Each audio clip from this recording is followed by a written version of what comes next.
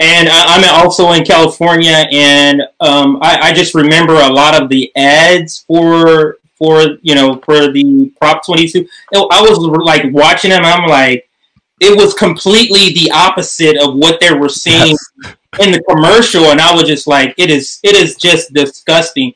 But it kind of is a good segue what I want to talk about next, which is propaganda. And I agree with Malcolm X, and I forget his quote, but propaganda to me is the most strongest thing, and is the thing that's keeping the ruling class in place, that's keeping the oligarch in place, and keeping people misinformed, where people are voting against their own interests. Like the person you're voting for. So, for example, if black people want anything to be done to the police state, you don't elect the person who wrote the 1994 crime bill. That's California's top five. You understand the level of brainwashing that has to come about in order for a person to do that. And that's the reason why I say propaganda is the thing that's keeping America in this place. And it's also the reason they're coming after the left. They're telling on themselves. It's coming after the left because they know information is the value. Or correct information, I should say. Correct information is the value. So what are your guys' assessment of American propaganda and how it plays into keeping everybody where they are? And how do we get out of that? I'll start with you, Justin. Yeah, no, everything you said is 100% on point, and it's even gotten to the, to the level where they're, we think about something like Twitter or YouTube, like now they're starting to cordon people off, right? They're saying, okay, there's this algorithm we have together where you're just going to see, people that are in your, that have your same thought process, right? It essentially is an echo chamber. But now, because these, corporations that are, Twitter, Facebook, they don't want to get regulated, they're going to just do whatever the, ruling class tells them to do. And whatever the politicians tell them to do, like you said, extension of the corporation. And so I think the remedy for that, I think, is we have to start actually having conversations with people we don't agree with. We have to actually start and stop being afraid to get in some type of, uncomfortable, like confrontational type of conversation. I think there's a lot there's this idea where, anyone that doesn't agree with you or has a slightly different opinion on something is this deplorable or too far gone, and you can't have a conversation with them, and it's starting to happen on Twitter, even within the left. It's like guilt by association. Oh, you nominally agree with this one person on one thing. Oh, all of a sudden you agree with them on everything. You're associated with them. So I'm not going to talk to you. I'm not, that, like, I'm sure y'all have seen that on the left, and it's sad that it's actually infecting the left as well now. So I think the biggest thing for me is like, I'll talk to whoever. Like, I don't care. I want to have a conversation with you because I've had conversations with people who I was close with from college or whatever, and they thought Bernie was some crazy radical. 5 months later, I had a conversation with them, just talking with them as people. 5 months later, they're coming back. Now they're like, well, shit, Bernie's not even radical enough for me. Like, that's the type of shit you have to do on the grassroots level, to make sure, we kind of are seeing past this propaganda, like you were talking about, and seeing that we're not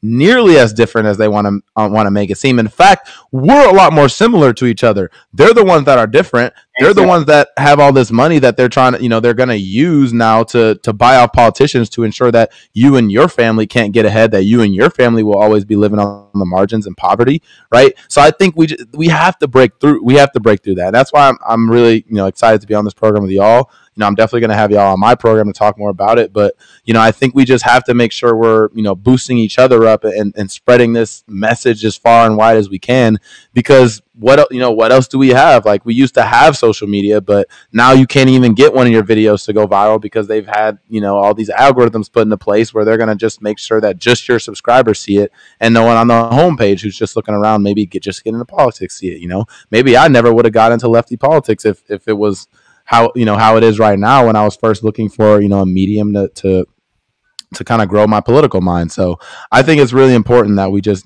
continue to have these conversations and not be afraid to talk to people. Like when did that become a thing? I hate that. Justin, I got into a lot of trouble. Well, no, let me rephrase this. I had a lot of CIA leftists get mad at me. When I say that, I'm not saying they're part of the CIA. I'm saying they are engaging in strategy the CIA would love to see. So I'm not including One Piece in the CIA, but they don't need to recruit you in the CIA because you're doing the work for them. So these are the people who got mad at me because I said I am willing to accept help from anyone on my terms. And people are like, oh, so you want to work with right-wing supremacists? You want to work with racists? And I'm like, hey, white lib, I'm not sure you're not racist, by the way. Why are you assuming that I think you're not racist? You got a lot to prove to me. Right. The show. So I'm already working with you because I'm like, all right, you agree with me on some issues, but I'm not sure what you really think. I'm not sure if you're really Amy Cooper that was like call the cops on us. And you know what I noticed, Justin? I noticed that the people who get mad at us for claiming that we want to talk to right wingers or anyone who's open to help us accomplish our goals, I look at their location on Twitter. Never fails. New York, California.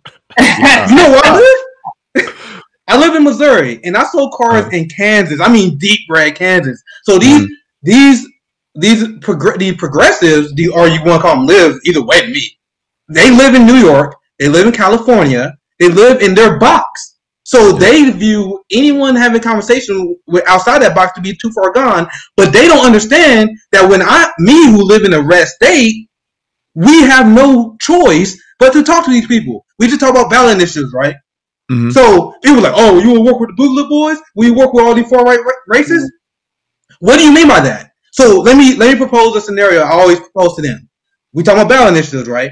Imagine if you had, and we'll use really easy numbers here. You need 1,000 signatures in order to expand Medicaid, which will help my grandma significantly.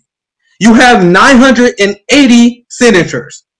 But then there's 20 racists or Boogaloo boys who are like, yeah, I actually need Medicare expansion too. Do you deny those signatures and not get Medicaid expansion? So when people get mad when we propose to work with these people, they are deeply unserious. Because this is the reality of political activism. You need to get those signatures in your red state, but these people that live in blue states, they so out of touch, they'd rather just shut those people out because they think they can win otherwise. Meanwhile, people like me who live in Missouri, we got no choice. So I'm like, if you get mad at me, fuck off. I don't care because you guys are being ridiculous. And one last thing, I'll toss right back to you, CJ, because this goes back to propaganda and this goes back to talking to people. Because if you listen to media, you would not know this fact. And I'll tweet about this as well. You guys know that Joe Biden is to the right of 56% of Republicans on healthcare? 56% of Republicans support the public option. And then it gets even worse. Even worse. 1 out of 4 Republicans support Medicare for all. So 1 out of 4 Republicans outflank Joe Biden and the Democratic Party on the issue of healthcare. Mm-hmm. But you guys telling me that I should support the Democratic Party and vote for them, but not talk to the right-wingers who want universal healthcare? That doesn't track for me. I talked to you, CJ.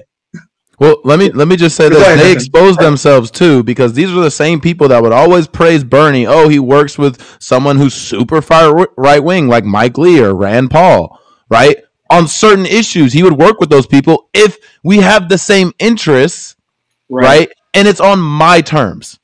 I'll work with you if it's on my terms. So you're telling me if there's a Boogaloo boy that's out there at a BLM protest actually protecting the protesters from the cops, which is why we're protesting in the first place, you're going to be like, actually, no, y'all can stay over there. We don't want y'all a part of this coalition, right? Or if there's someone who you disagree with on 90% of the issues, but they want to end wars, you're going to be like, actually, no, let's keep the troops in Afghanistan because I don't like you personally, and I don't like, some things that you believe. So I'm just not going to work with you.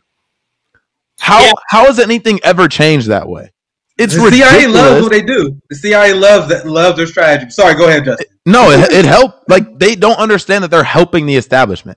They're helping the status quo. They're helping things stay exactly as you are, exactly as it is. And it sucks because the people are actually progressive. The people are actually at a point where they've broken through the propaganda, and people can see that.